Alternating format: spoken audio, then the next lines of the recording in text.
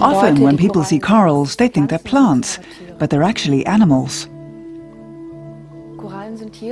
Corals are organisms that live in the sea and form a calcium carbonate skeleton, inside the skeleton of a living polyps.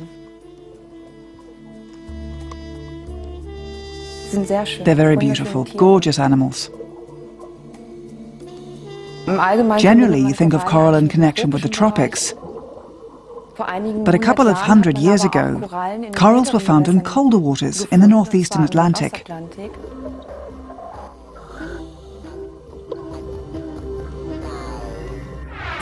We did a trip in the Mediterranean around Sicily and off the coast of Malta.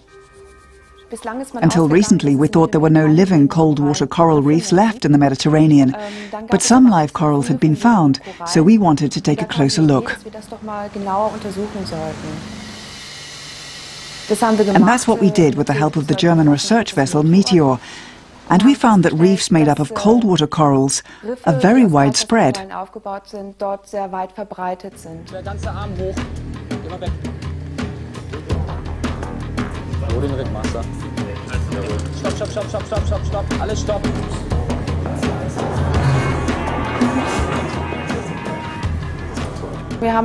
We have a diving robot with various video cameras installed on it, and they can record in detail what kind of animals are there.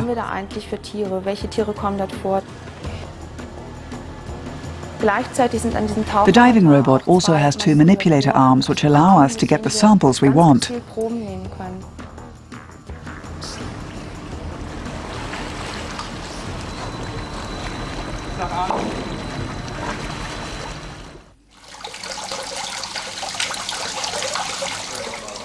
The main thing that interests me is the distribution of the cold water corals. With every expedition, the area where we find them has been growing. I'm also interested in the development of cold water coral reefs. During which geological periods did they live? When did they die out? When did they resettle? I always wanted to study geology.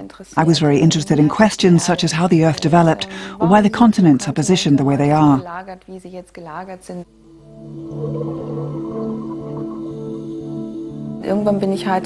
At some point I ended up in the marine field because this is a region of the Earth that's not completely explored.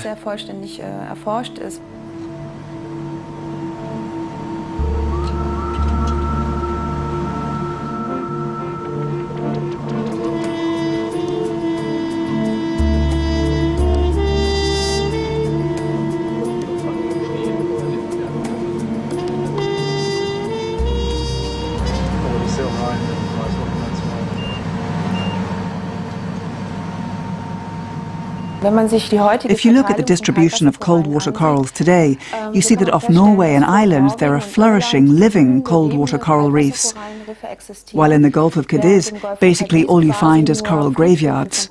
There are no more live corals there today.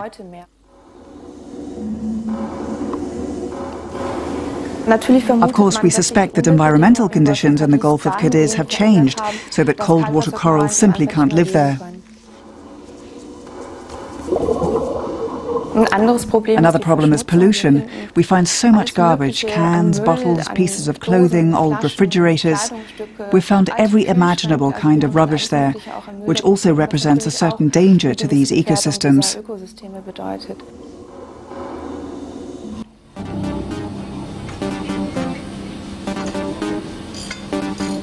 People who have never been on a trip like this think it's a holiday, but it's not a holiday.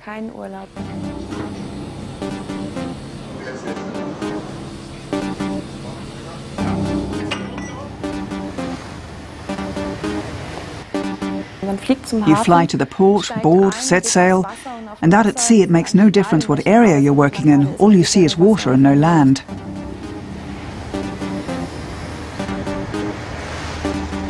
But it's also fun because life on board is so different from the Institute.